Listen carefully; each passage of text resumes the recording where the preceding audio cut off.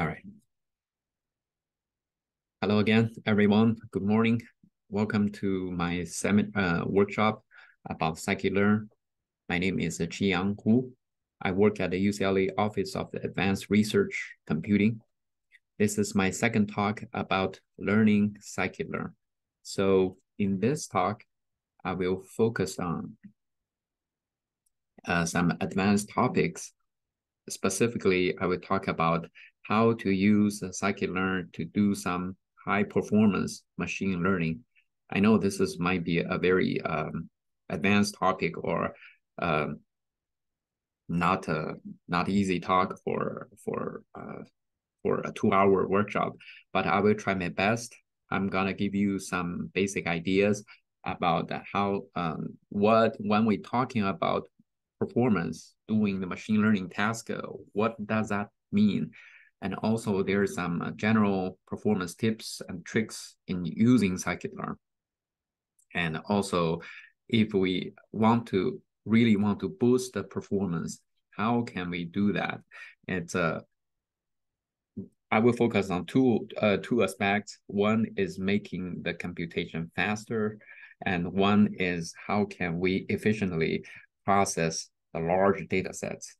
I want to mention that this is about using Scikit-Learn, but the Scikit-Learn are actually may not be a good choice for us to doing some real large-scale machine learning. So in the talk, I will actually expand a little bit, or I will reintroduce some other like options or libraries to extend the Scikit-Learn capability. So basically, sometimes we will use Scikit-Learn-ish tools.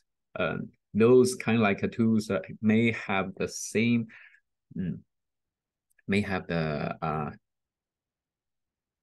so Marcus, you're saying you cannot hear?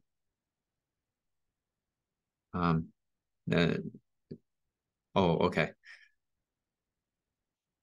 So my point is like the Scikit-Learn-ish tools will be included a lot of libraries that internally it may not be the original Scikit-Learn, but it actually provide with a very similar or the same APIs or interface. So you will see it looks pretty much like the Scikit-Learn. Okay, so let's focus on to see what is the performance issues that we are talking about when we are doing the machine learning task. So there are multiple, when we're talking about the machine learning performance, there are actually not as simply as the traditional algorithm or modeling work. So basically we know that we have the training part and the testing part. And the first measure for the machine learning performance is in the training. So here is the most commonly we will recognize the machine learning performance is related with how many number of training instance or data go through the training process in the unit time. So this is a very important measure. It's actually directly impact the time taken during the training period. Well, we usually take the training and in an offline mode. I mean, offline meaning like it's not a real-time emergency to train or to get the model trained.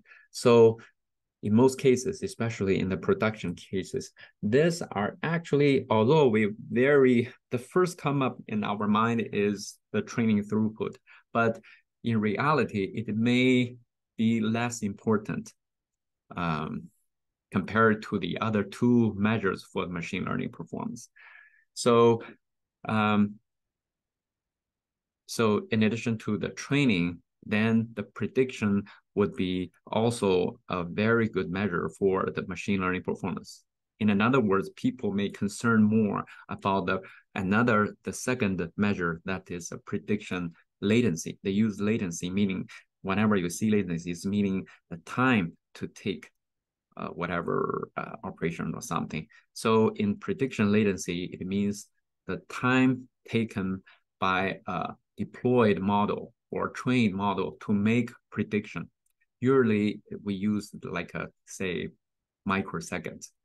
It is a very, very important metric in real time, or sometimes people call it like an inline prediction scenarios, often viewed as a, so they are not a single number. They are often viewed as a distribution and measured as the latency at some or certain percentile. And so other than the time taken by the prediction, so remember that the second one is the time to take a single prediction. Sometimes we need how we make the prediction in a bulk. So basically, we want to know about they call it the prediction throughput. So it means the number of predictions made in the unit time. So this is also very important metric, because in most cases in like a production or practical scenario, we want to do not in a single like prediction one by one, but we want to do with some batch, or somebody called that like the bulk prediction. So that's also matters a lot. And there are, so based on those training and prediction, those three triangles, so there are a couple of factors. So then we can think about what kind of factors can really affect machine learning performance. Of course, so we talk about machine learning tasks. We always have training and a test. And for the machine learning work, so I think that's my way. So I always look at the problem through the two different angles. One is from the data, another one is from model. So the model, the data, of course, so everybody will actually have the sense that the number of the data or the size of the data, scales of the data matters a lot. So the number of instances of the data, including the training, the numbers, the data for the training stage and the data for the prediction stage.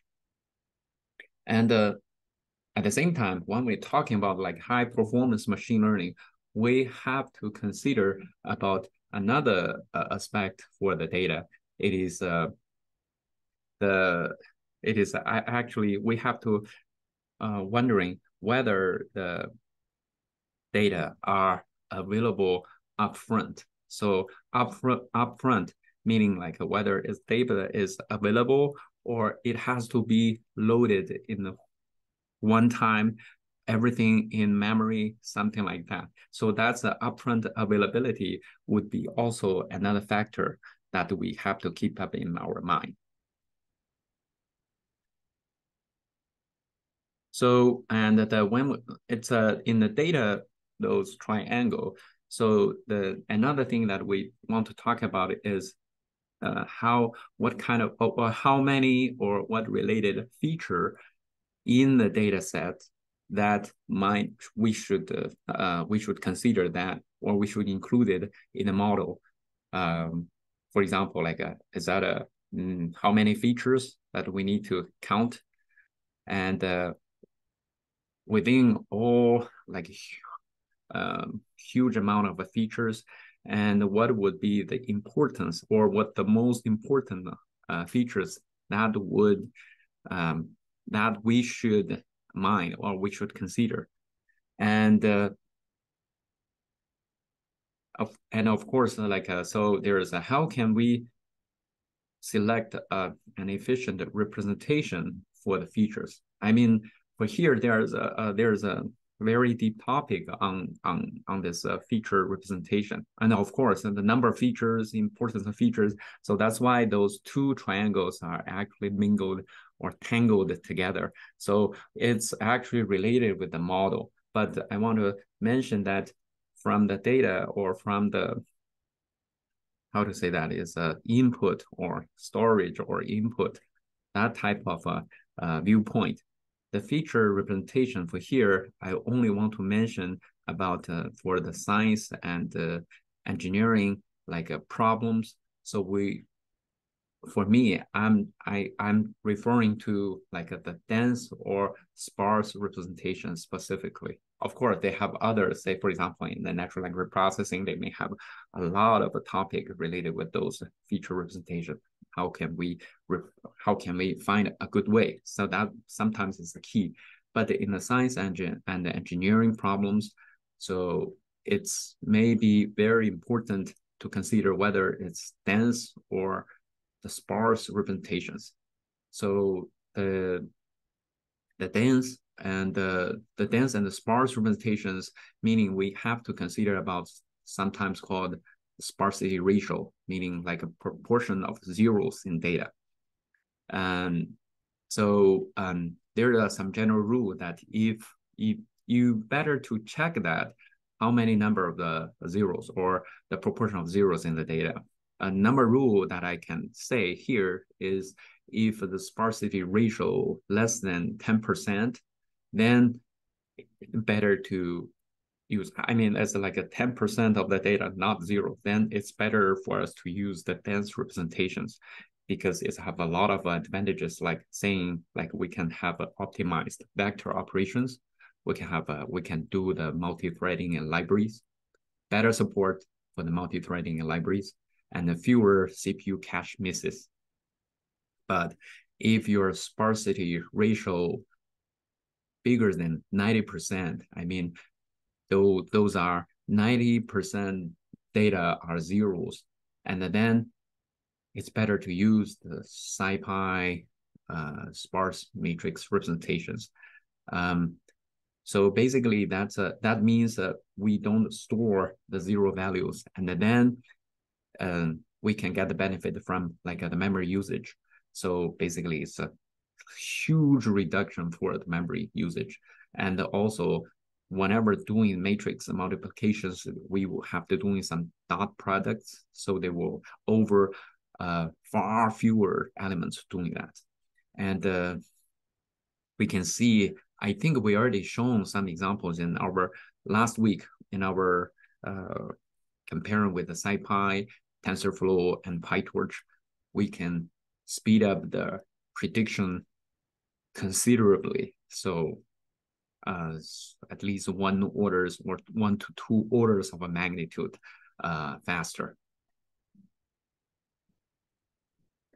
So that's data, the number of data, and the format or the representation, the form of the data that we feed or into the model. In the model, of course, so we know that the algorithms, so what kind of algorithms, what kind of model you use, or the complexity in the algorithms matters a lot to affect machine learning's performance. And there are many algorithms, so their latency depends on hyperparameters. For example, in the stochastic gradient descent, the latency increases with number of non-zero coefficients. For example, in Scikit-Learn support vector machines, latency increases with number of support vectors. Of course, like say random forest, like tree-based ensembles, their latency increases with the number of trees that you actually input or in your hyperparameter. So you may have to consider that. And there's I mean, for here is like you will have to make the test for your own problems to find an optimize the value for those hyperparameters, because some hyperparameters actually have dramatic change for the performance. So, and also there's a bunch of optimized libraries that during the model that you have to consider. Say, for example, like in Scikit-Learn, it relies heavily on the NumPy and the SciPy. And we better to ensure the NumPy, and whenever we install the NumPy, we have to make sure that the NumPy is built using optimized BLAS or LAPACK, those kind of like optimized libraries in the lower level. But the optimized library, I want to mention that practically my experience is like it can speed up the linear model considerably, but for the nonlinear model, it may not that that effective. You need some special techniques doing that. And for example, in a nonlinear model, I want to say that in the decision tree based, let's say the random forest, those kind of models and machine learning models, it's relatively unaffected by those optimized libraries. So because they may use less like a matrix related operations. And of course, so as your model and the data grown bigger and bigger, so we thinking about it is to take advantage of multi-core environment. So basically, we want to apply with some multi-threading, multi-processing, distributed, and offload the computational or model operations from CPU to some accelerators. So we will talk about that in our later slides in a little bit of details. And of course, if data is too big, too large to fit in the memory, and so we need to training so we cannot load that. Then we may need to have those technology named like out of core learning. Basically, the out of core learning, meaning we want the model can learn at least something with partial or without seeing all of the instance at once. So those are actually, I would say that those are some advantage for the Scikit-Learn, because in Scikit-Learn, it provides group of estimators, I mean, the models that can do with some partial fit. So those are very good examples for an out-of-core learning. So in the later, we will use a couple of slides, and I will show you one of the demos to do a simple small problems, but using the out-of-core learning techniques.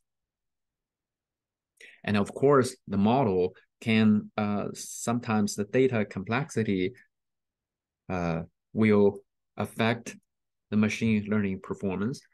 So let's say, so that's the tangled part come in. That means we may need the model to do the feature selection first. So basically, we want to choose a subset of original like variables, and by something like a filter method, wrapper methods, embedded methods, and also we want the model can extract the related or most important features. So to detect the most important features, so by, let's say, for example, like when we work with the images and text feature extractions, in that case, in like multi-module predictions, so those feature extractions are often the bottleneck of the scaling. So this would be a very, it's a very hard topic actually. So, and also we need to like make the transformation, doing some transformation on the selected features.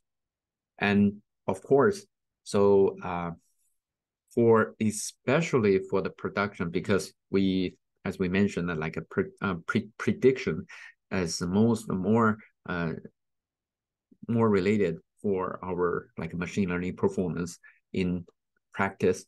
And we will talk about in the later slides about during the prediction. And sometimes we have to keep in mind that many libraries, they actually have some validation overhead. So those validation overhead are actually automatically invoked when we're doing prediction. Let's say the dot predict method. So those are okay that if we're running some small scales of the data, but in the larger scales, it will actually hurt a lot.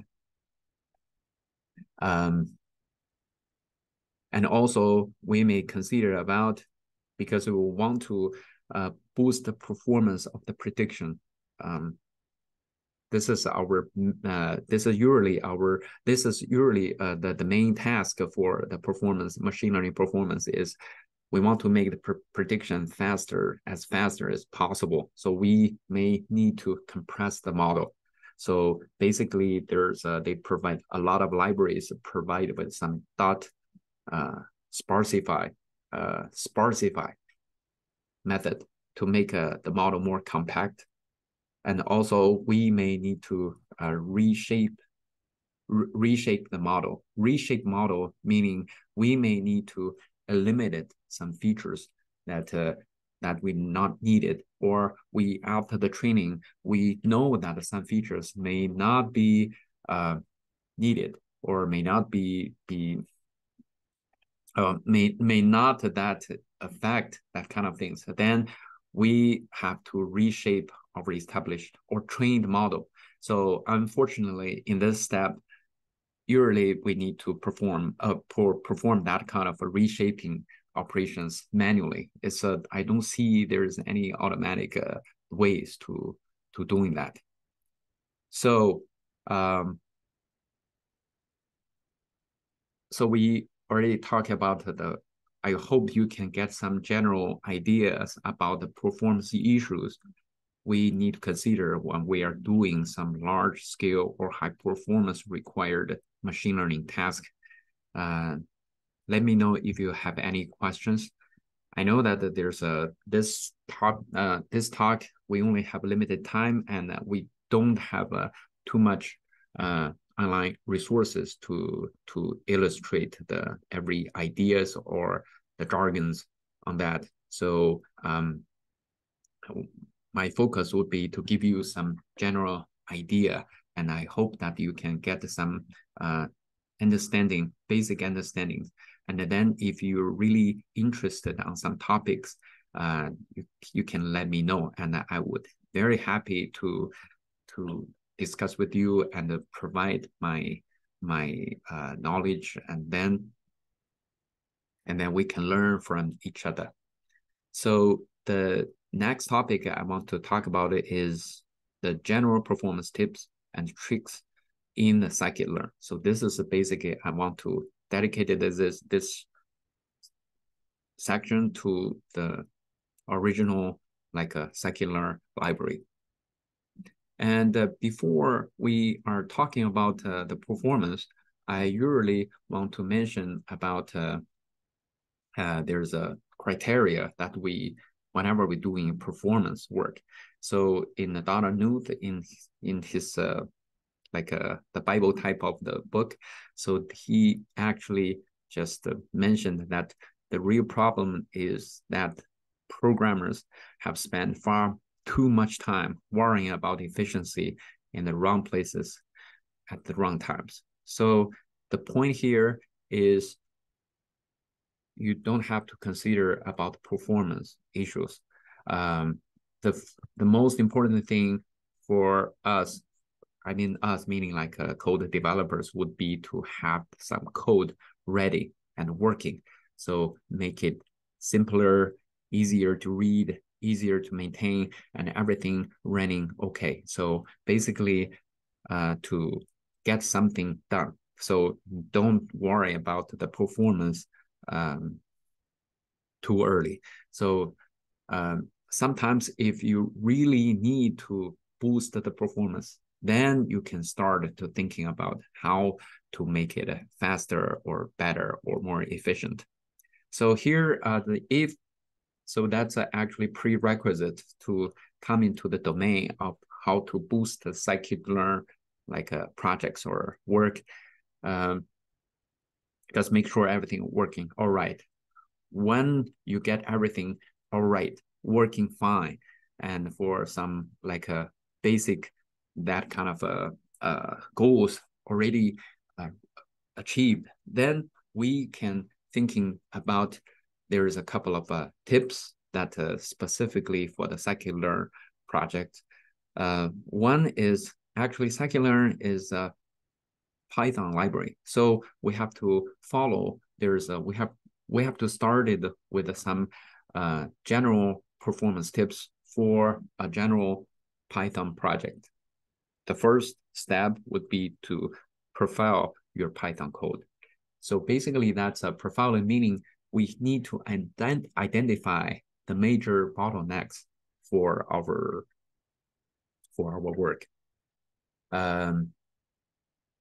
It's a pretty simple task for us to start it with enable the profiling. So for example, and you can enter like the simple pip install command, like a pip install line profiler or pip install memory profiler, so that you can get some ideas on what your code looks like. And I think I illustrated with the memory profiler in our previous like demos, one of my our previous demos in the last week. So when you know that where is your major bottleneck, you need to worry about. And then the second step would be to consider about the NumPy and SciPy. It's not a good idea to start thinking about in the Scikit-Learn, because Scikit-Learn just in some case, in both cases, it's just the wrapper they have to internally calling to the NumPy and the SciPy. So from my experience, most of the performance like a bottleneck can be speed up and can be resolved by the NumPy and the SciPy tricks. For example, like you need to try to replace all the explicit loops to like especially the nested loops by calls to equivalent NumPy and the SciPy method. So it can it's the simple, like say the vectorization operations for the NumPy SciPy can avoid the CPU wasting time in the Python interpreter using. So, and by doing the vectorized calculations, so you will see that your code will have at least I would say 1 order of magnitude faster. So that's my previous experience. So of course I list a couple of I put a link, like say that's called performance tips for the NumPy and SciPy.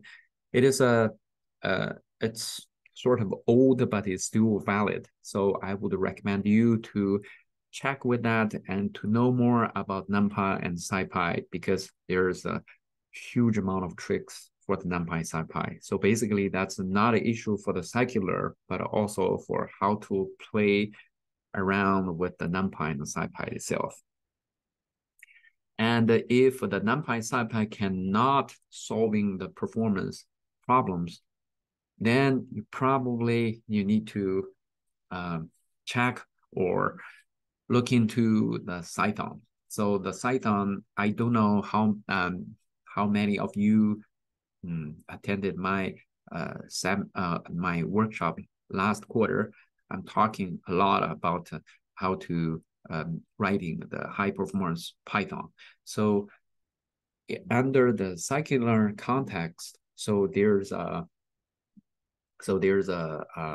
bunch of they already incorporated with a lot of Python internally in linear lib supported the vector machine, and also for the in the many models. So if in some cases you may have to using the Python by yourself to write a bunch of like the code to take advantage of OpenMP functions inside of the code. So so this is the basic performance tips for the Scikit-Learn, and I want to list a couple of tweaks and tricks that you can try specifically when you're working on the Scikit-Learn. So if you have any, because I know that previous slides is mainly talking about the Python performance issues. So if you have any questions or concerns or want to make more discussions, so let me know. During this talk, we will focus on the Scikit-Learn, and there are a couple of tweaks and tricks that I want to list here. So this actually more than that, but there's something that always we can, or maybe a very easier way to thinking about. One is limiting working memory. Some calculations, one implemented using standard NumPy, even under the vectorized operations. So they actually involve using a large amount of a temporary memory. This may potentially quickly use up a system memory. So especially when we are dealing with the large data sets. And one trick that we can try is it may not work, but you can try that we can explicitly limit the amount of a temporary working memory. Say, for example, we limited that the working memory would be 128 megabytes. So in the Scikit-Learn, we can use the set config and or config underscore context to doing those operations to limit the working memory. For example, if you're running some demos on Google Colab, so they may have a very limited amount of memory assigned to you, and then you want to trying to run some demos or something, but the data may just use up the allocated memory, then you can try this trick. Sometimes I found like it may not working very well, but I think there's a one way for us to try. Another thing is we can configuring for reduced validation overhead. As we mentioned in our like a performance issue slide, Scikit-Learn always do some validation on data. That will actually increases the overhead per call to predict and similar functions. For example, they may automatically check whether all the data is in the NumPy format or equivalent pandas data frame. And they want to make sure that the data shape is consistent everywhere, something like that. And also, they're most likely, in most cases, those checkings are okay. Those automatic validation checkings are okay. But in some cases, especially when we're doing with the prediction work, so we will get hurt. For example, like there's a automatic operation done by the Scikit-Learn is they will check that the features are finite, not none, not n like now or infinite. So those checkings are actually involves or requires a full pass over of all the data. So those are actually can be a deadly bottleneck for especially for the prediction stage. And the simple trick is we can suppress checking for finite lists by setting the environment variables before import the Scikit-Learn. Or let's say this one are actually set the environment variables under the operational and under the OS level of that. Or we can configure it in Python using like a set config or using a config context in the Scikit-Learn to say that we want to disable, we want to assume, we want to, let's say, okay, so don't check that. We assume like the finite is true. So those are actually save us a lot of time for those validation, like overhead times. And of course, sometimes as we mentioned, sometimes we may need to compress the model during our prediction stage of work. Unfortunately, I would say that not unfortunately, but the Scikit-Learn right now only concerns about the linear models. So I'm not sure whether those are actually under development for nonlinear models, but or maybe this is the main reason is like the compression operation would be most effective for the linear models. But right now, it's only for the linear models for the moment. In a context, it means that we want to control the model like a sparsity. I mean, the sparsity meaning like the number of non-zero coordinates in the model vectors. So it's a good idea to combine the model sparsity with the sparse input data representation. Let's say that with the SciPy's sparse data format. So here's the example code that illustrates the use of a sparsify method. And in this example, we prefer to use elastic net penalty. That means the combined with the two L0 and L1 and L2, that kind of a regularization penalty. It is often a good compromise between the model compactness and the prediction power. And of course, we can set the combination with the regularization strength alpha to control the trade-off. So it's I would say that might be hard to say what values would work for every case, but you have to try by yourself. And and then we call dot sparsify to compress the model. A typical benchmark on synthetic data. So I saw there's somebody running on the synthetic data and doing those kind of model compression, so they can get 30% of increase in latency, in prediction latency, when both model and the input are sparse. So of course, not to say that a sparsified model, it can be very useful to reduce the memory usage of the predicted model, so that it's on the production servers. You want to deploy to make the predictions on the production servers, and then you can save a lot of memory and doing more things maybe together and maybe quicker. So that's a very big advantage. And fourth trick is the reshaping the model. So reshaping meaning to just select only a portion of available features to fit the model.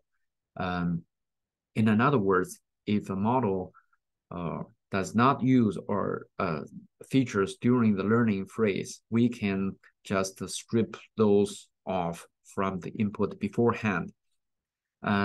So we can get a lot of benefit on doing those reshaping, meaning, for example, like obviously to reduce the memory and therefore the time overhead of the model itself. And also it can help with the IO's usage and processing time for during the data processing, like data access or feature extractions. So basically we don't have to collect and build the features that will be discarded anyway in the model stage. I think it's also sometimes as during the pipeline of that, it's one we are discard or we get rid of the features, or we just use the more slim the model. We will actually get a much better performance, obviously. But of course, as I mentioned, it need to be performed manually on that. So the last trick would be we should consider to make the prediction in the bunk mode. So generally speaking, doing the bunk mode always faster, because in bunk mode, meaning we want to do running the prediction for like doing the prediction work for many data instances at the same time. So those are compared with the general way that we are doing in the testing stage. That meaning like some people calling it as an atomic mode, meaning we feed the instance one by one once a time. I would say that if there's a I read from the documentation site for the Scikit-Learn, so they are running a benchmark for the prediction time per instance on the setting with the few features that independently of estimator choice. So they compare the running in the two modes. So I mean two modes meaning compare with the bulk mode versus the atomic mode. Their result shows the bulk mode is I think it's some of the results showing they have 1 to 2 orders of a magnitude.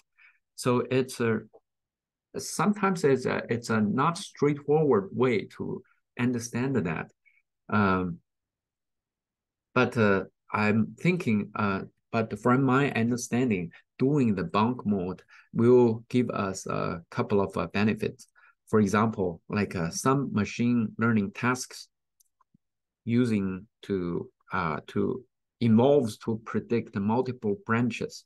So say the decision tree, random forest, that kind of thing. So the bulk mode actually can expand their branching predictability. And when we doing the prediction in bulk, it means that we do a big amount of similar or exact the same matrix operations for the data set. In this scenario, so we actually we can use the CPU caching. That operation is a big advantage to apply sometimes the same weight and for the similar matrix operations or the same matrix operations in the model. So it will save us a lot of time. And of course, some linear algebra libraries optimized in those bulk mode. And then those are previous slides shows some general performance tips and the tricks in the Scikit-Learn itself. So I would say that sometimes in the reality, it may not that working well or different. What we feel is different from the benchmarks that they show. So that's actually because the problem for the machine learning are actually sometimes is very complicated. It's case by case. So I'm just showing just only the basic principles that you may keep in mind and you may try, but sometimes it's may not working that well. So just for myself, I always keep my expectation low for those performance tips. So but sometimes if your problem are actually just one bottleneck that can be rightly fit for those tips, then that will work pretty well. So in the production stage, so I will focus on the two major problems for the high performance machine learning. One is we want to make the computation faster. And so whenever we're talking about make the computation faster, so there's an idea that frequently come to everybody's mind is we need to use or utilize to take advantage of multi-core systems. The multi-core or multi-core parallelism would have a lot of choices of using. We want to take advantage of the power of the multi-CPU systems, or we want to take advantage of the accelerators such as GPU. And also we want to say if we have our high performance cluster system like Hopin 2, so we want to take advantage of distributed machines. So, and this slides, I'm just listed up to my knowledge for a couple of options or a variety of libraries they provided with us, either based on the Scikit-Learn or they provided with exactly the same APIs for the Scikit-Learn, but we will get the ability to process and to make the modeling using the multi-core parallelism or distributed parallelism. And of course, we get the benefit for the optimizations on that sense.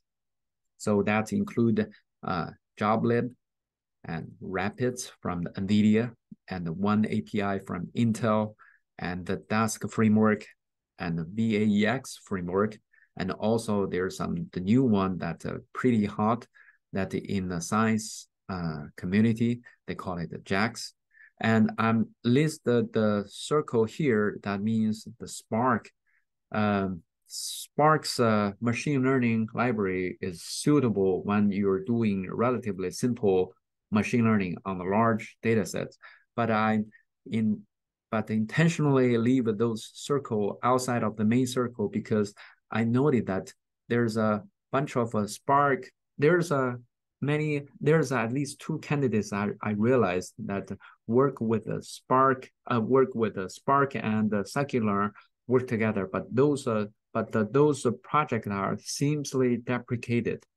I don't know what's going on with that field. So that's why in our talk, we will probably mention all those circles, but we will leave the Spark that we will see how it goes. I don't know how many of you interested or working with the Spark, and I would really much like to know something from you if you have some knowledge about using the Apache Spark backend, maybe running on some Spark clusters, but you want to trying to running some Scikit-Learn related or Scikit-Learn-ish tasks, or running those distributed machine learning tasks running on the Spark cluster. So I'm really curious. So if you have anything that can share, please let me know. Okay, so the centerpiece that we have to mention is JobLib. I believe that I mentioned the JobLib in the model persistency in my previous talk.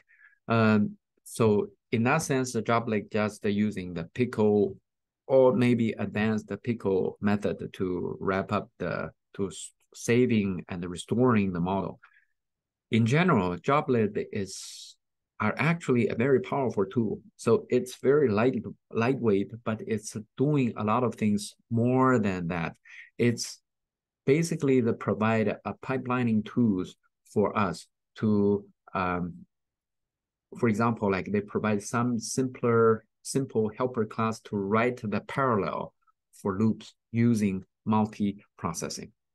And I check with some underhood like a documentations for the JobLib. So the JobLib, they doing a lot of jobs to speed up the long running jobs.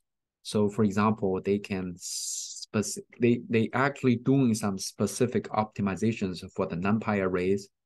They by defining the job in some frame and then not to evaluate until the runnings that provide some extra additional capability for the Scikit-Learn to doing with some caching and lazy evaluation to avoid computing repeatedly. And there's a good thing that for the JobLib is you don't have to change the code or control flow for your basic Scikit-Learn. You have your own code, and if you apply with the JobLib and to define those loops, and then it will actually doing the pipelining to the multi-core or multi-processing environment automatically. And I would say that there's a couple of backends used, because JobLib is just the pipeline tools and the wrapper they build up on top of the other parallel. They have to running on the top of other parallel backends. So from the documentations, you may find like it can support the backends as low-key multi-processing, threading, task array, such and such. So they are very versatile. And if you have any experience on those of the backends, it will quickly just adopted those work under the joblet. So I would say that the relationship between the joblet and the Scikit-Learn are very tight. So it's already used in many Scikit-Learn classes, let's say ElasticNet, SGD classifiers of that. And you can simply, under those Scikit-Learn classes, you can simply tweak the n_jobs with, let's say, specify that number of jobs, and then you can running the Scikit-Learn in a multi-thread context. So, and just that you know that it's whenever you say number of jobs equals to -1, it means you want to use all available cores on that. And the typical tasks can be done parallel by the joblet would be if you want to do with some cross validation, so that you divided the different parts of the data to for like an iterator defining with the training and testing data to doing with some, they call it a cross validation. And also you want to doing with a grid search for a hyperparameter space. And also sometimes you want to do with some multi-label predictions. And of course, with some ensemble learning. So that would be a very typical task that can be handled by the joblet. And I would say that the joblet, by default, those integration with the Scikit-Learn are only for the multi-core or single machine environment. So if we want to, sometimes the question would be, how can we use the Scikit-Learn across different physical machines? So that's usually called as distributed Scikit-Learn. So then in that case, we may need to specify the joblet to use the task as the backend. Basically, the tasks are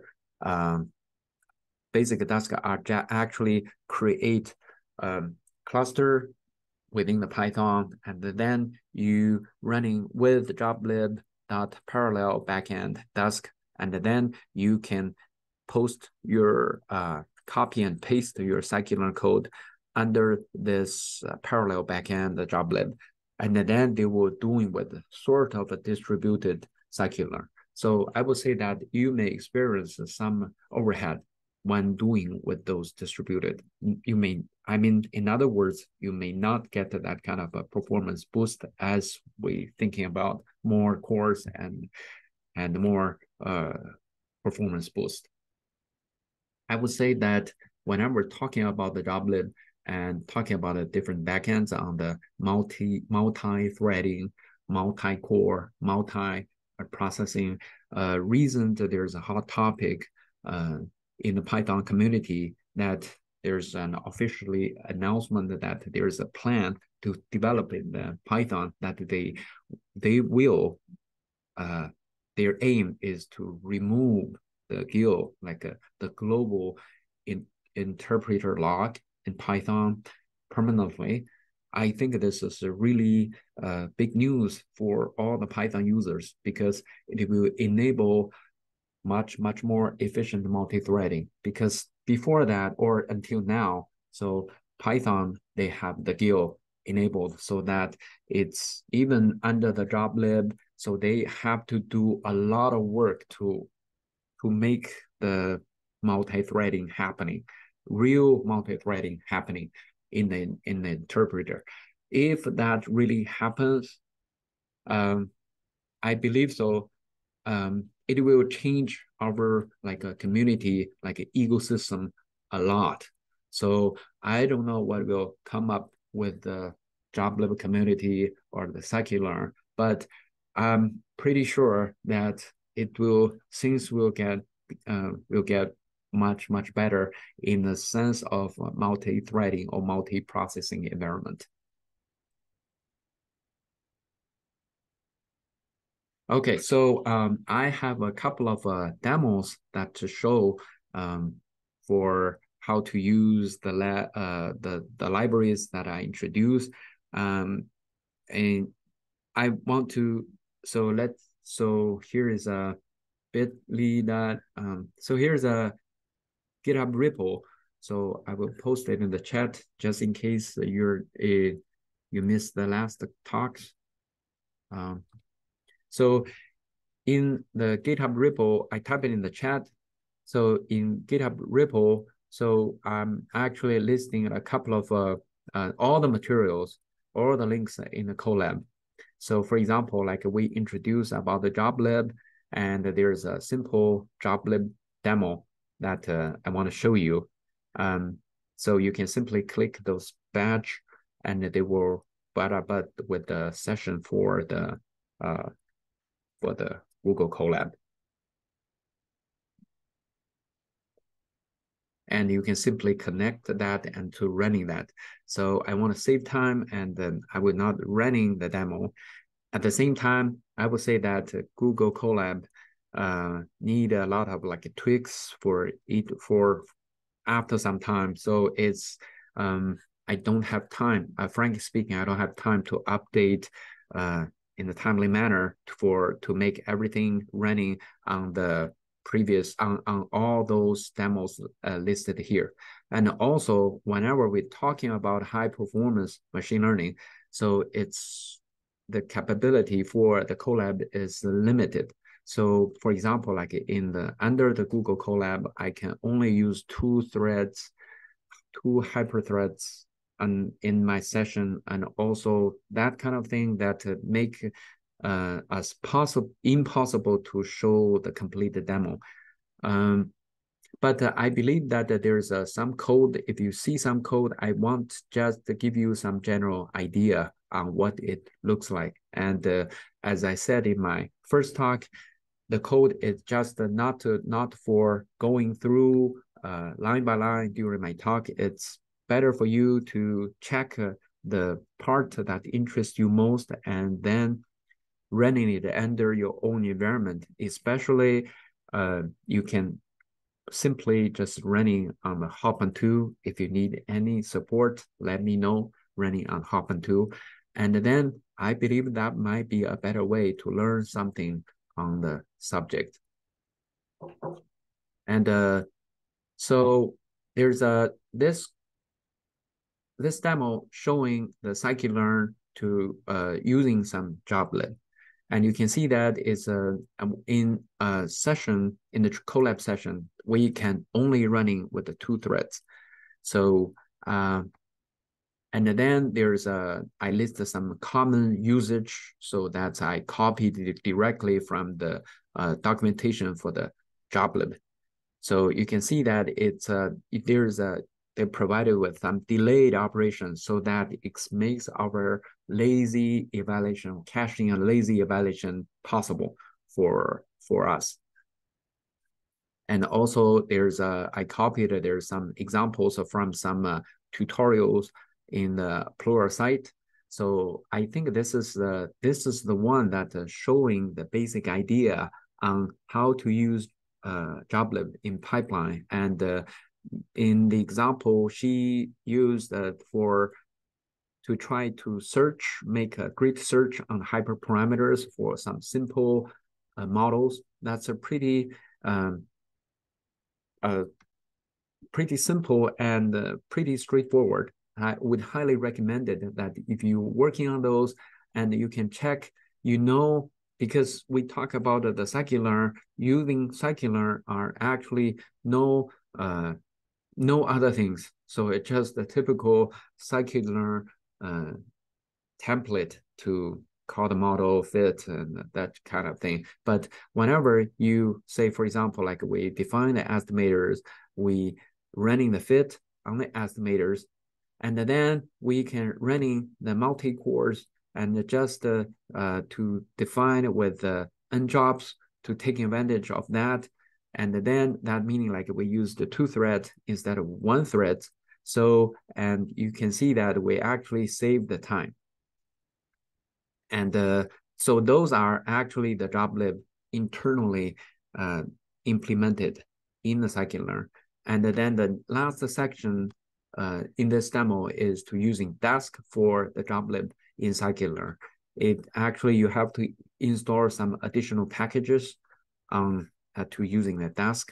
And also you may restart the runtime for the collab session. And then you can create the local cluster. So unfortunately, and Google Colab, you don't have that much like a multi-threading resources, but it can be done. I mean, this is only for illustration purpose. So you can see that we can with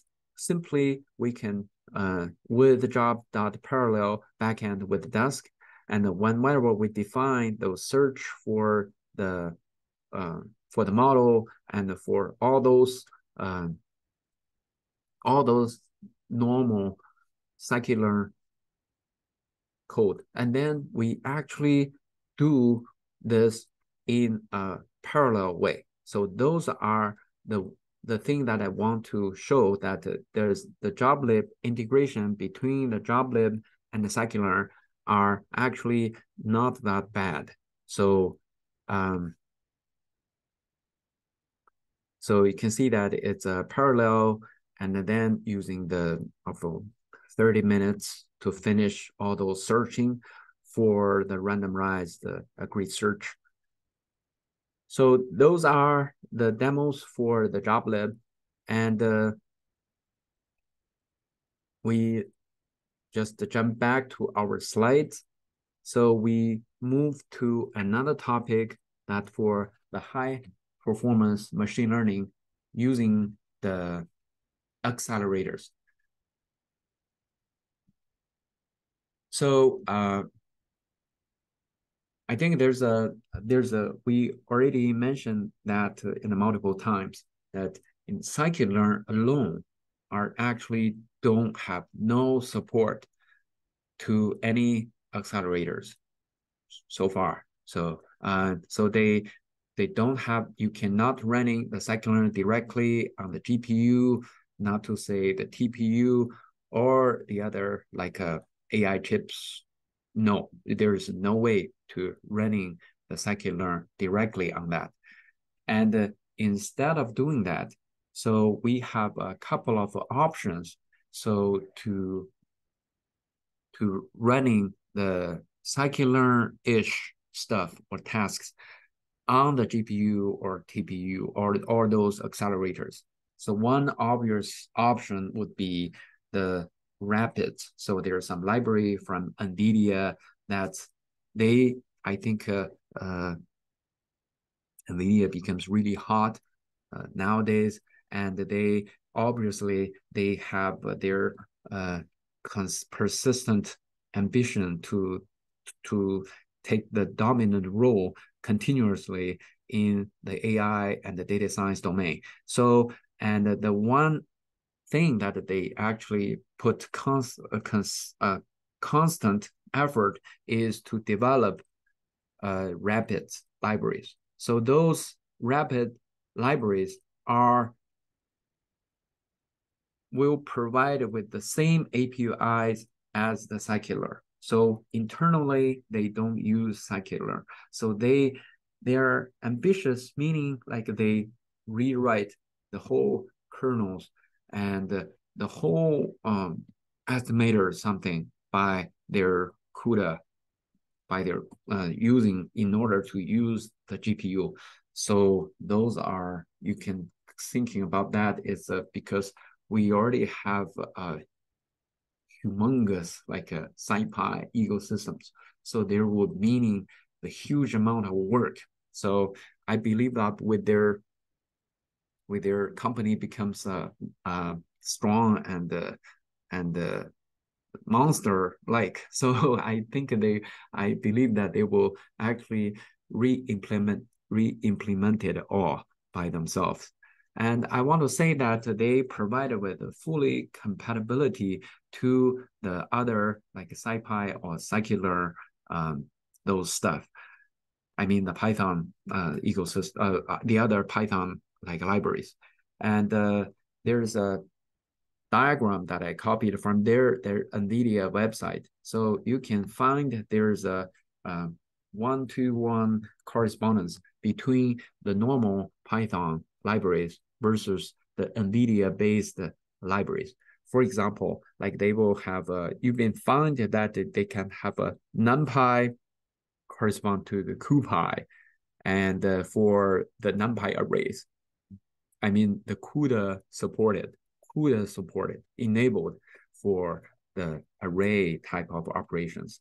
And then for the data frame, so usually people actually using more and more, if we want to use on the GPUs, then all the Panda can be replaced by the DF data frame. And for the Scikit-Learn, that our main topic today is CUDA machine learning, CUML. And of course, for the other libraries, let's say I'm giving an example that, let's say the network X, they also have their corresponding like a replacement. They call it like the cuGraph. I want to say that if you look at those diagram, there's no CuPy because CuPy are not from NVIDIA, I believe, historically. So, and but people usually just using everything in started with the CU for, but CuPy are actually enabled CUDA version of NumPy. So those functionality are pretty good. So I used to work on some example code, and using CuPy are actually taking big advantage of the GPU computation power, and I easily got the 3 orders of magnitude performance boost. So I just honorably mentioned the CuPy under those rapid software libraries from NVIDIA, but its CuPy is actually not original, not from NVIDIA. I want to say before I mentioned about the limitness of the rapids, so I want to point out that nowadays in cutting edge researches, so usually people not using the rapids alone, they usually use the rapids together with the other libraries. Say, for example, like they can combine with Dusk backend and Blazing SQL, and then, or they can running on some Spark, like a Spark clusters on that. So those are more effective. So if you're going to the NVIDIA website, you will see that there's a couple of many links to show the examples that Rapids works with those like big data domain players on that. I would say that I was impressed a lot by some previous research, I think 2 years ago, that in the Oak Ridge National Lab, they collaborated with Scripps Research to analyze the 1.3 billion docking results. So they use Dusk plus Rapids plus Blazing SQL, so they can build those billions of docking results in seconds. So when they running those combinations of allies of all those big data libraries on some supercomputer for there, because they're coming from Oak Ridge, so they running on the Summit, and then they're pretty impressive. So to get those kind of achievements, I want to mention that in for us, so there's a couple of problems of the Rapids. Everything looks pretty perfect candidate to boost the performance for our machine learning task, but there is a I want to point out some we have to keep in mind a little bit on using the Rapids. The one is installation and configuration of Rapids are a little bit complicated, and I actually, for myself, I always have some headaches to install and configure those Rapids on different systems. So it's very specific to the hardware. And also the bad thing for that is there's no pip install, at least as far as I know. So you have to install Rapids through Conda.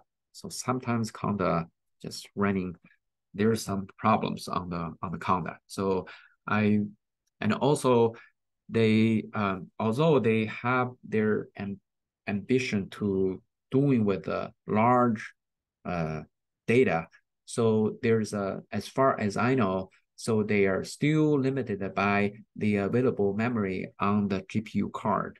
So most of the traditional machine learning problem need to load the data with the limits to use for the real big data problem.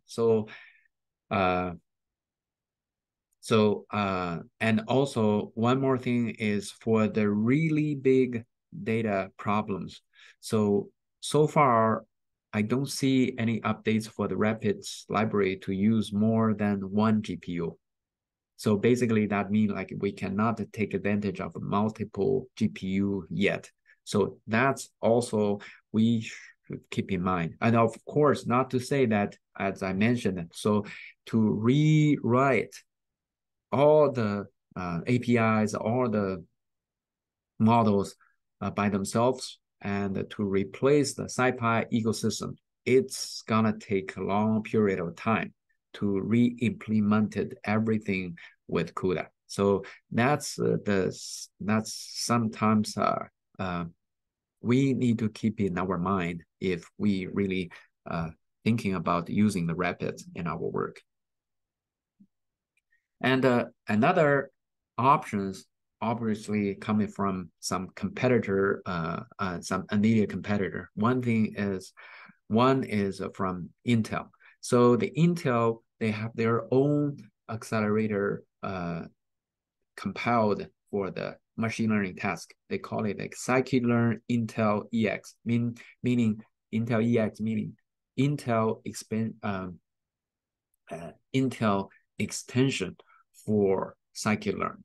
So it's provided with a higher level API to their own, they call it like a DAL, meaning the data analytics library developed by their Intel One API.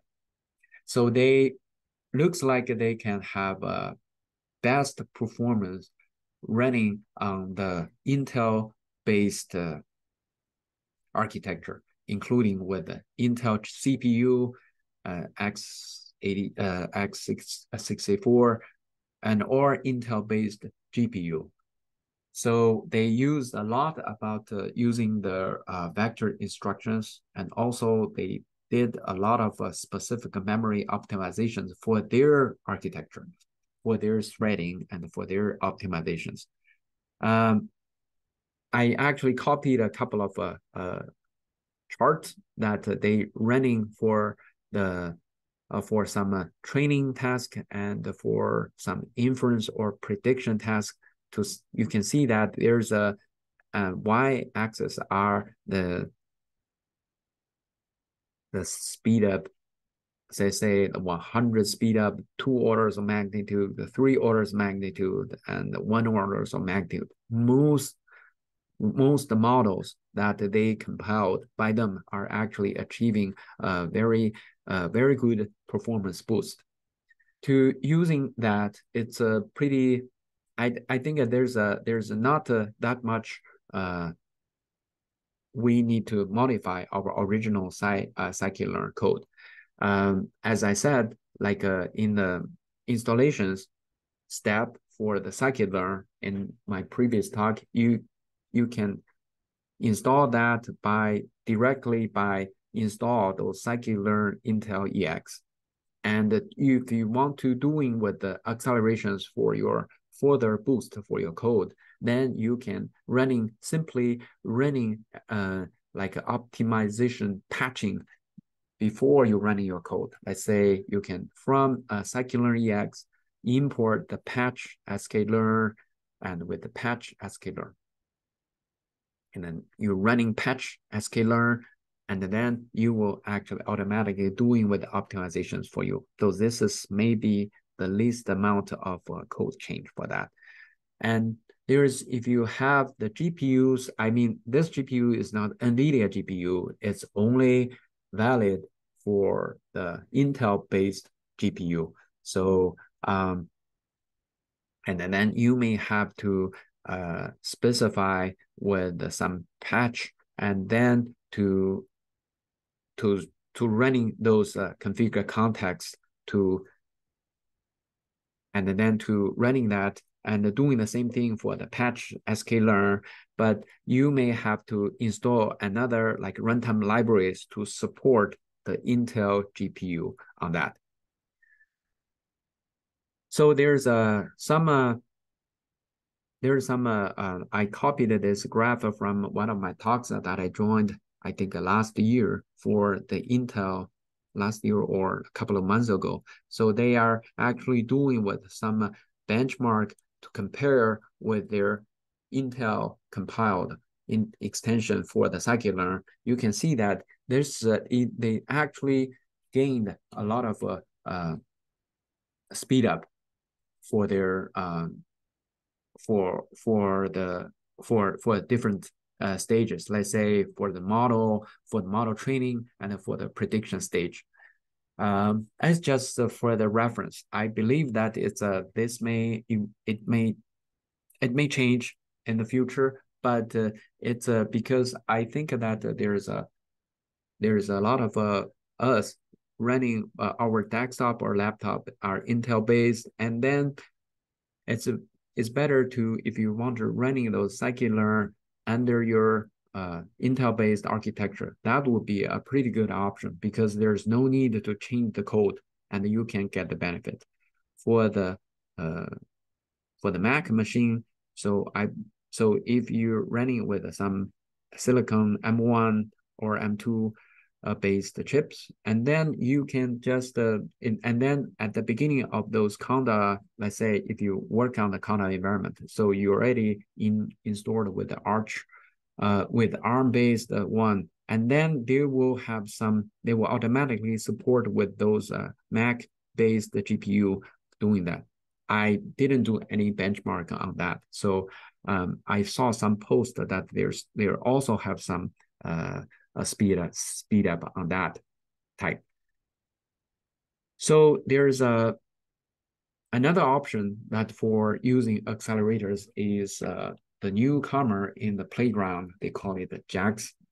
So the JAX is well, we can thinking about a replacement for the NumPy. So basically main reason why the Scikit-Learn cannot running on the accelerator is that they build on top of NumPy, but NumPy do not have the direct support on running on the accelerator. And JAX is a library that actually an equivalent NumPy library. So it gets recompiled for the high performance numerical computing. So it's when compiled, it will be able to, let's say, we can think about the JAX is Python's NumPy with automatic differentiation and optimize running on all types of, including CPU, GPU, and the TPUs.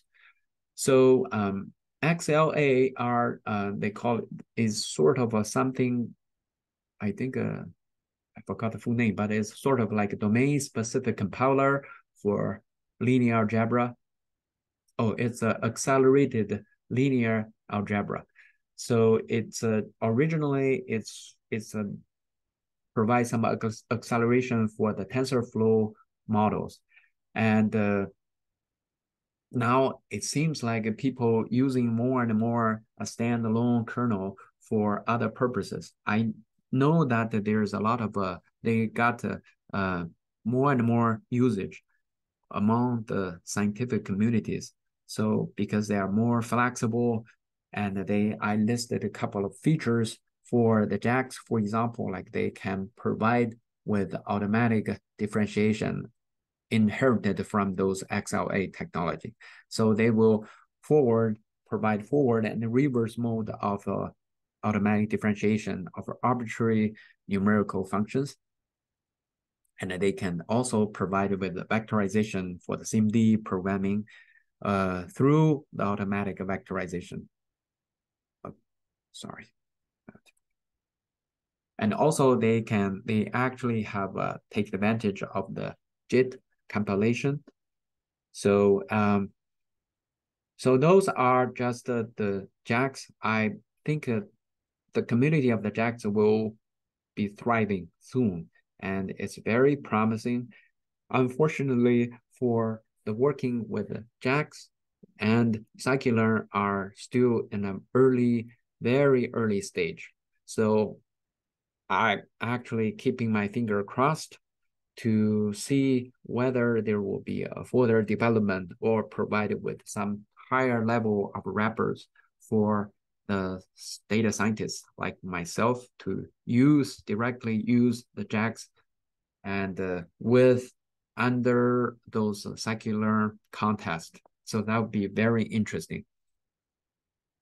So there's another, I listed another demos for accelerator demo. And if you click the second badge for the Colab demo, so in this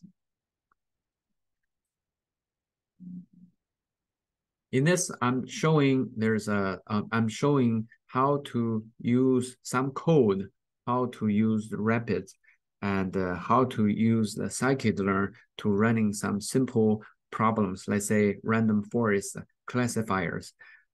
Copying most of the code from different places, including like NVIDIA website and the Intel website for that. And in the Colab, you have to use the GPUs here.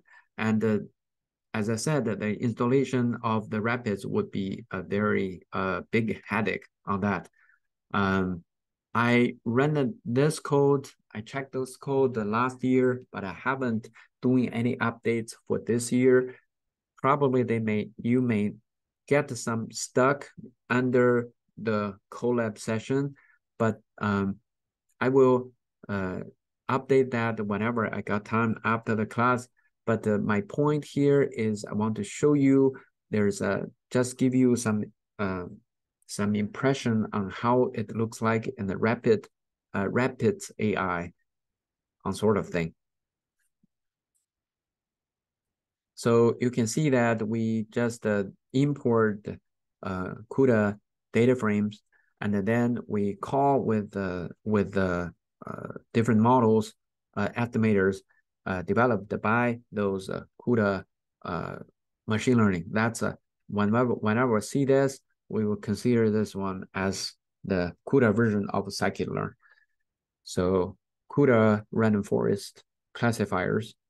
And then we define a couple of, we prepare for our modeling work, and we doing with some data preparation. And then for the GPU, we doing basically the same thing to CUDA data frame from pandas, because we got our data in the panda, and then we need to convert this into the CUDA based data frame.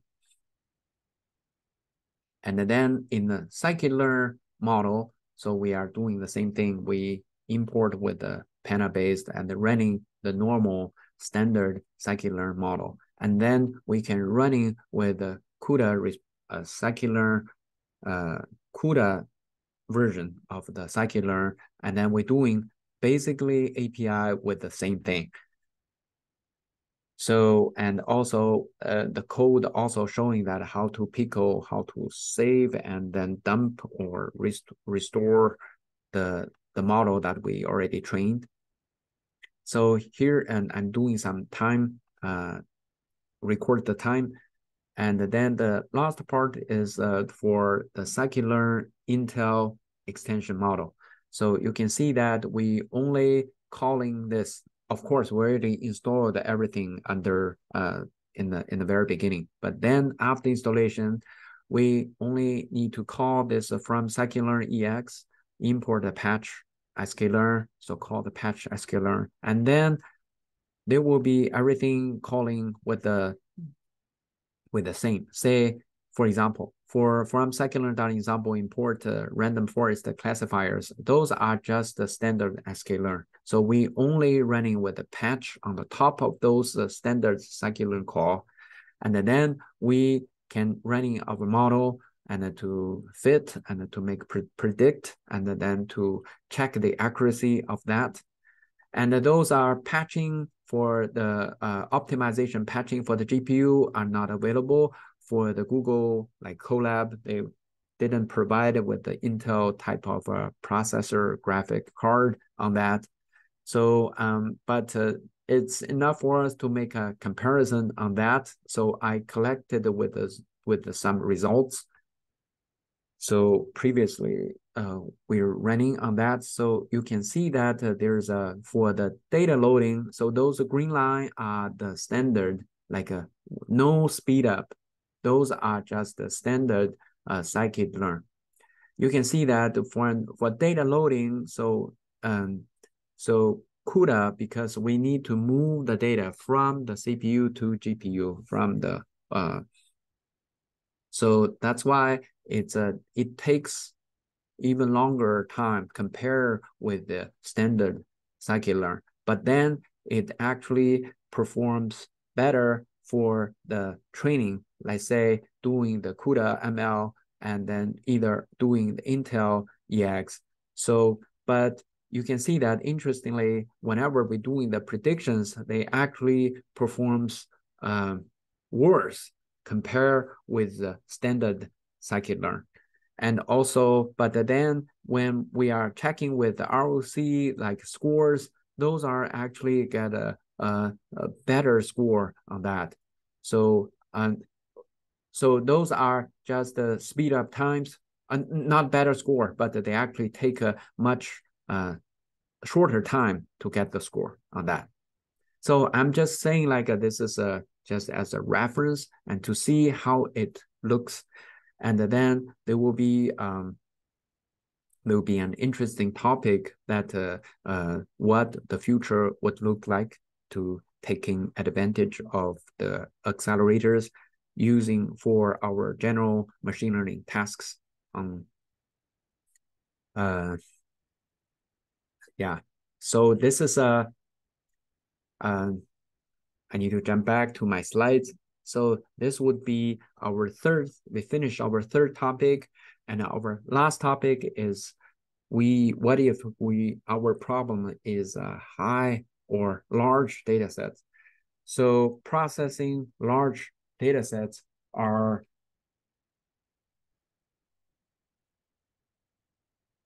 I have some special considerations for the data scientists like us.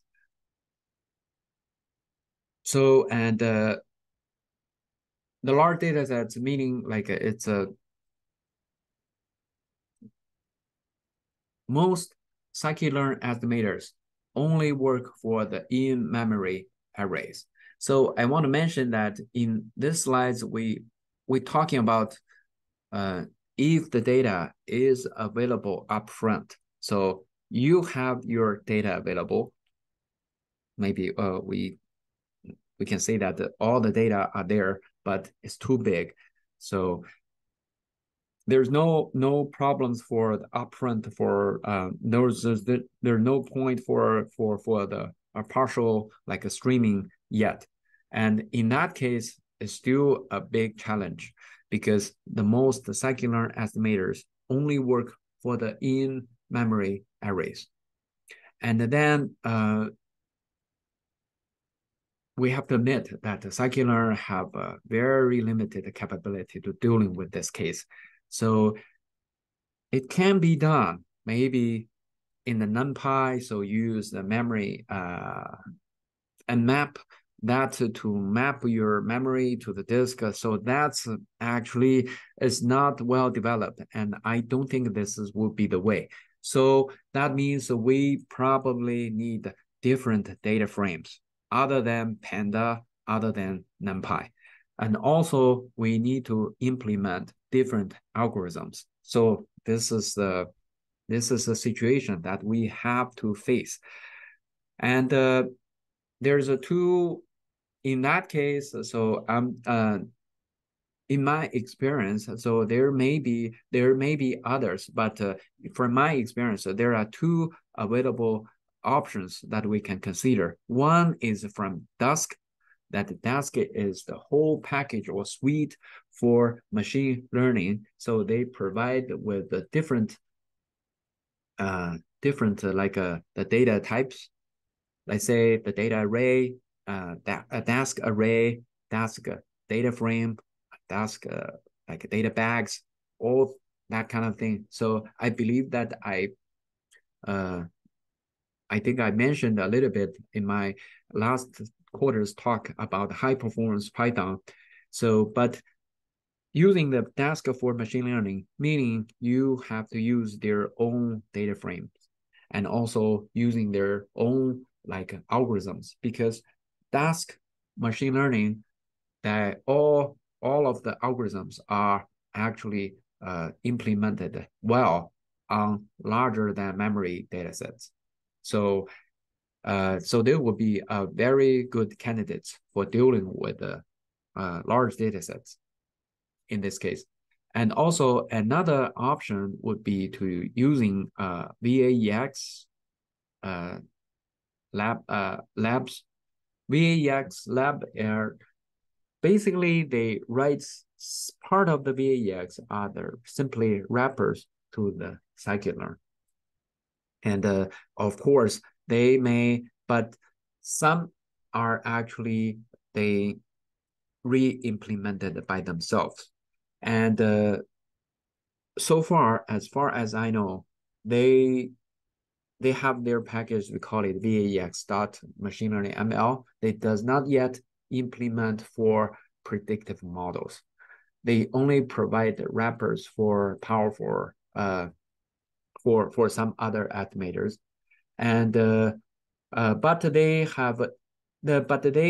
actually implemented some standard data transformers and I mean the data transformers meaning specifically meaning something like a PCA, numerical scalars, categorical encoders, that kind of thing, and a very efficient k-means algorithms that taking full advantage of VAEX data frames.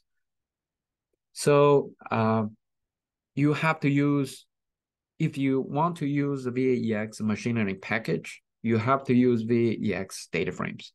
So those are some like points that I want to say. And there's also there are some demos, code demos that we can check.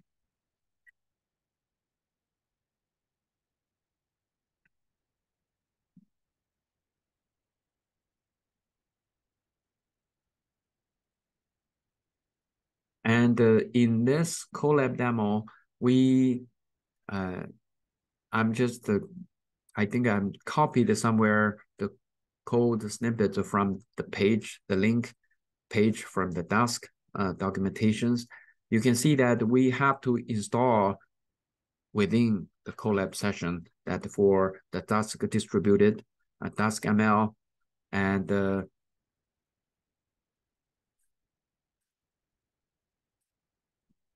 we have to import those DuskML datasets, DuskML cluster, and then you can see that we can, so using the Dask, then we have to doing with something like a persist, that delay, all the kind of tricks that have to be applied for those DuskML. But my point is using those DuskML can have a very quick start for us if we want to test our like a parallel mode, or to read with some exceed our memory, like dealing with extremely big data sets on that kind of a type of problem. So those are pretty handy, and those are pretty quick to be adopted in our approach. But I would say that there's some usually you're running some samples or demos are pretty fast and quick and straightforward. But I would say that I have to admit that my learning curve about Dask are pretty steep. So I feel like the Dask are a very complicated topic. So I would I would just suggest that you may, if you really want to scale up your approach, then you can spend your time and energy to learn the Dask and then to learn the Dask ML to follow their updates. I believe that they may have a huge, big upgrades or updates so that for us to be adopted, for our approach to be adopted. And the VAX also the same thing. So I have a very good experience running the VAX for some problems, but also have some headache and compatibility issues using the VAX. So, and you can see that it's sort of the same thing. They calling with VAX.ml, and every function of APIs are pretty similar as the standard Scikit-Learn. So all those are pretty much looks the same, but it's only for those demos. So sometimes you may find that there's some functions are not provided and some compatible, so you cannot running on some data formats or such and such. So I would say I don't want to just make some advertisement for using any of those, but I'm just want to telling you that the situation that I used to met and keep that in mind. But those VAX and Dask are still the options if you want to work with the super big data sets on that. So the last topic within the processing the big data is out-of-core learning. So out-of-core learning sort of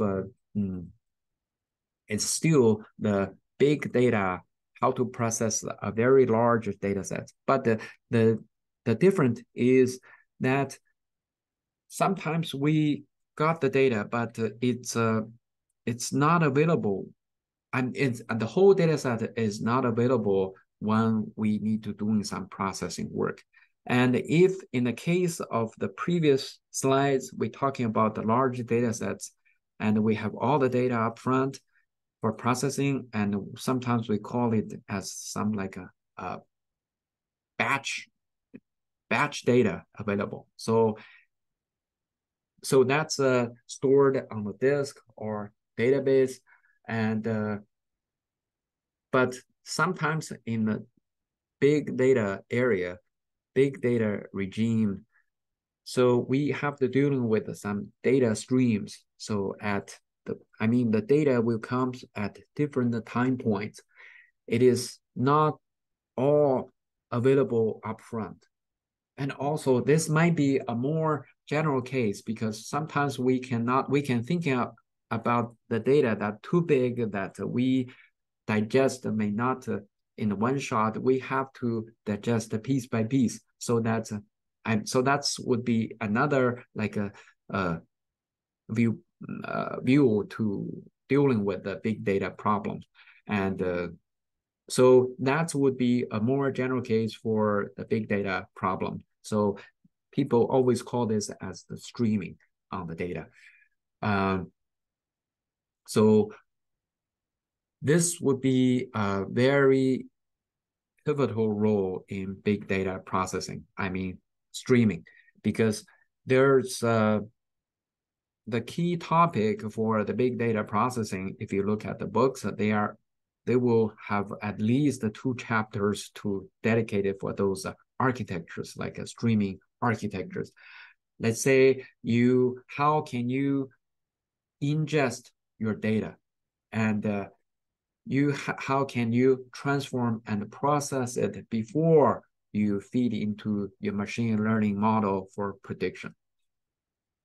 So you can see the jargons about the streaming architectures, including with either Lambda or Kappa, they separate with the streaming process into different layers. For example, in Lambda, they divide it into 3 layers, like batch layer, speed layer, serving layer. The kappa are sort of like a simplified Lambda without the batching layer. All those are jargons, are the major topic people how to dealing with those uh, uh, processing those big data, streaming big data on that. And also, they based on those different architectures, they have a bunch of technologies to dealing with those streaming the data. I mean, so for example, like you can see like Kafka, Flink, Storm, cloud-based solutions, on all those cloud giant like AWS, GCP, and Azure. All those are spend a huge amount of money to build up all those streaming architectures with various countless technologies on that. Those are the very big topic. So I want to say that those streaming are just a pre-processing for our machine learning. So we don't it's we will not talk about anything about those streaming in today's talk. So I actually out of our scope for the Scikit-Learn related. But I want to mention that there's something people always know, everybody know that overfitting. Overfitting is a well-studied course of performance difference between the training and the testing. But for under the out of core learning, I mean, if the data is streaming out, so then there is another issue will come out. They sometimes called like a training serving school. So those are the performance difference between our training testing stage and the production stage. So basically, that's we can understand this one as model performs well in back test. So they perform well for the training and for testing, but they will perform poorly in production. So this one are the big, but well, but people actually not pay much attention for those training and serving school yet. And there's a possible courses for those why those screw happen. For example, like sourcing the data may from different pipelines for training and prediction state. I mean, for the production stage. And also they processed in an ad hoc manner, especially during the prediction stage with many shortcuts. And then different shortcuts may result with different consequences on that.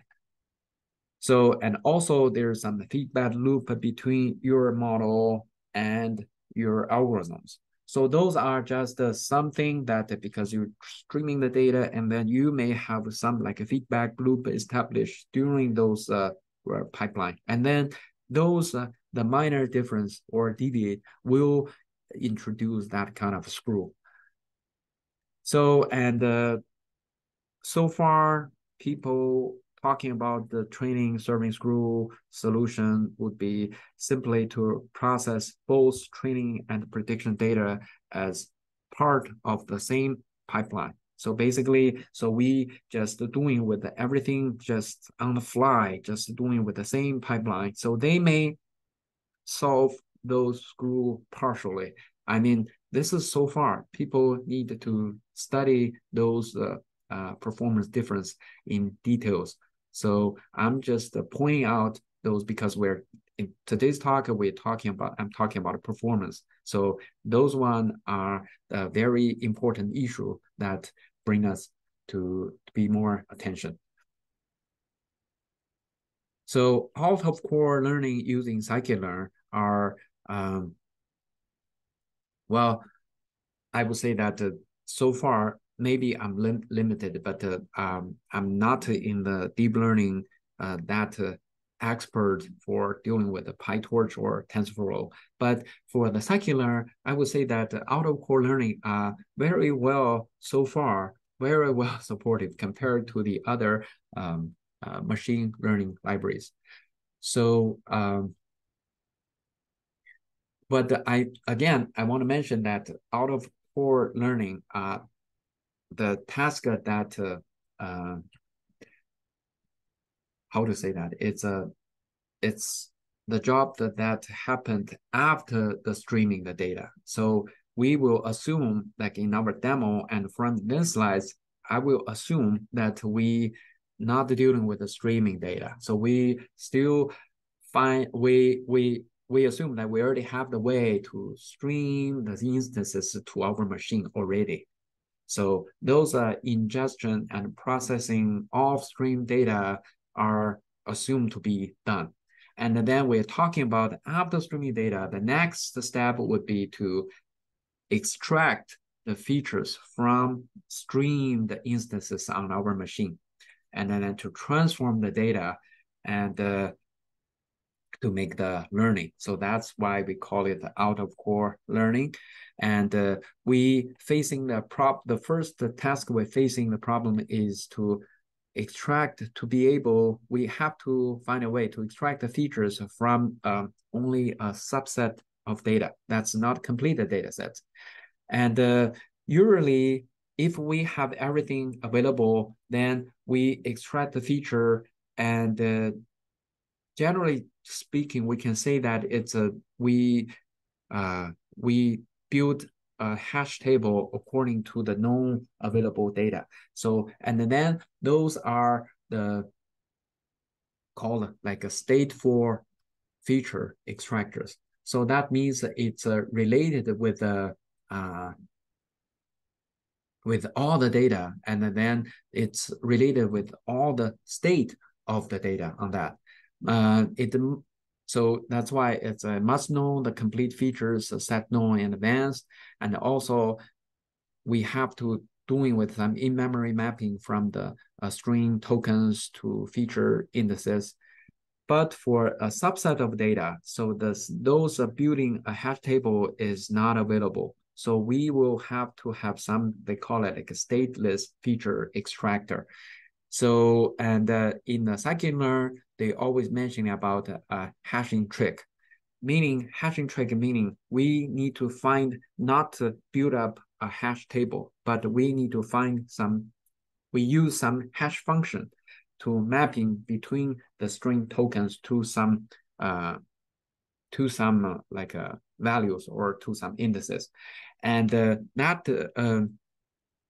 like we can understand that this way is we can pre-processing vectorizers having no fit, because we build up the hash table, we need to fit, and then we transform mapping and we're doing the transform. But in the stateless feature extractors, it meaning like we don't have to, we only need to transform, like apply the hash function and we no fit. And then it creates a reduced dimensionality hashes of the data. Of course, they may have some clashes. Let's say the two different data may hash to some of the one value, but it's because the hashing space are so big that it can be ignored. I would say that in our previous demo last week, we used the count vectorizers. So those count vectorizers are, I think we read the data in the memory and we know the text vocabulary all up front.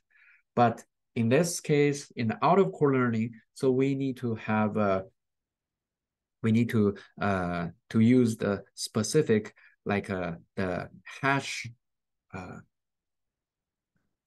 I think they call it like a feature hasher function inside of the Scikit-Learn. I believe that they use I think they use some murmur hash 3 algorithms to build up the hash function to some data on that. And whenever we extract the feature from a subset of the data, and then we can do with learning algorithms. But learning algorithms also have to be some capability to learning gradually. So that's why they call it like incremental learning algorithms, meaning we have to learn something without seeing all the instances at once. The Scikit-Learn, the good thing for the Scikit-Learn that I like it most is they provide some partial fit API. The partial fit API are the group of estimators that can learn gradually, I mean incrementally. So, and I listed so far in from the Scikit-Learn that they support the partial fit. Let's say the classifiers, they have naive Bayes, perceptron, SGD, passive aggressive classifiers, regressors, also the same corresponding one, clustering algorithms, they have mini batch, k-means, birch, feature extraction, they have PCA, LDA, and the dictionary learning, such and such. And the pre-processing, they have also they have the standard scalar, min-max scalar, that kind of a pre-processing modules. One more thing that for the incremental learning is that we usually have to feed the doing the training in many batches. So a strategy to implement those out-of-core scaling is to stream the data to the estimator in, like say, the mini batch, and each mini batch is vectorized using hashing vectorizers. But I would say that it's if you check with the different mini batch sizes, sometimes they may influence the result, but sometimes they may not. So that's a very tricky problems for all the out of core learning using the Scikit-Learn. I think I don't have time to go over the details, but there's a demo that I love it very much that provided in Scikit-Learn, and it's dealing with some classification of a document. It uses the database that very small database. So it's a collection of documents with news articles. So they have a very small size of documents, and then this open source.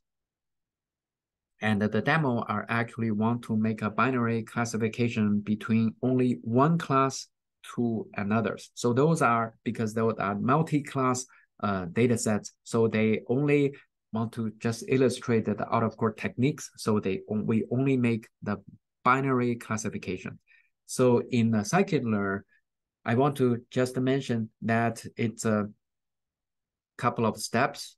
One is in the demo, we doing the data streaming in a very simplified way. We're not doing with some exotic, that kind of thing, but we just divided the data streaming with batches, and we define with an iterator. It will iterate over the documents of the data sets, and then we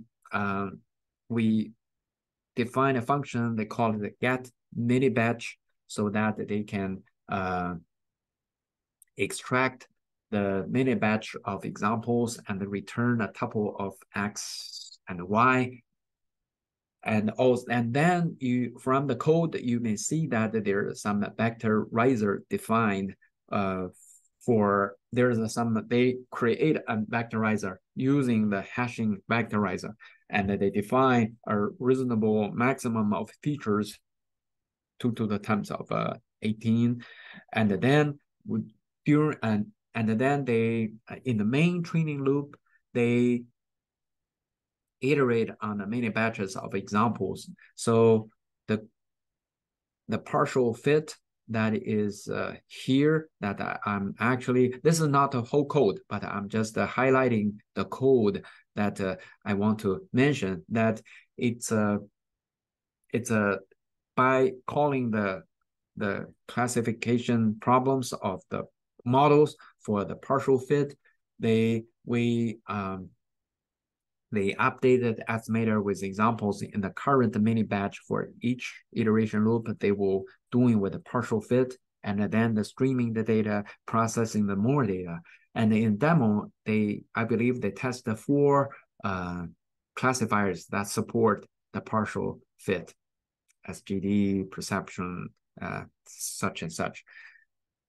So I would suggest that you go to our force, click our force batch, and those are just the complete Python file I copied from the documentation from the Scikit-Learn website, and you can see that it's a pretty neat work, and those are processing the data looks maybe confusing, but I believe that the problem itself are well defined and simple enough to let us to know the key ideas on doing that. I would highly recommend it that if you're interested in the out-of-core learning.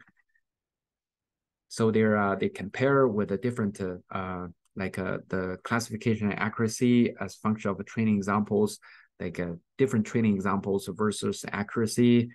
And remember that we feeding the training gradually. So we are actually started from the small examples to the whole set of that. It's pretty interesting to watch how the performance of the classifiers do. And also they compare with a different running time versus the accuracy, how they progress. And also they compare with the training time, running time for a different partial fit like classifiers. Those vectorization, I believe they will be the sum of the total value. And those are just checking with the total read and the parse, the feature extraction part, and the hashing vectorization, the running times on that. Those are pretty neat example. So I didn't do much like modification on that. You can go to the original Python file to check, and also you can running our Colab to see what to learn something from that. I highly recommend it. Okay, so I'm just about to give you a quick takeaways and to wrap up the session that I did for the 2 weeks. So learning Scikit-Learn means we need to understand the machine learning workflow. So we should know something about machine learning, and then the Scikit-Learn will help us to know how to practically code and to running that, establish the models, and then to running that. And also learning Scikit-Learn means we have to learn its API conventions, .fit, .predict, .transform, fit, transform, such and such. So you have to come back to the documentations because it contains huge amount of like details on that. And you can check with the example code and learning from the example code. That's what I learn in most of the times. And you need to consider those extensive libraries like third-party or Scikit-Learn family, Scikit such and such, that kind of libraries, though, because Scikit-Learn meaning only just one tool in your toolbox. And making Scikit-Learn more productive, or you want to have high performance Scikit-Learn job done, and you need to make sure everything works fine without performance optimization. This is the first prerequisite. And then you need to carefully profiling the code. And then first you may try is just play around with the joblib to play multiple threads, multiple workers doing that. And then you try with the rapid Scikit-Learn or VAEX if needed. Okay, so it's already 12:05, over 2 hours. And so I'm gonna stop my recording here, but if you have any questions, I will stay online for a while, and please let me know if you have any questions or you want to discuss anything more. Thank you very much.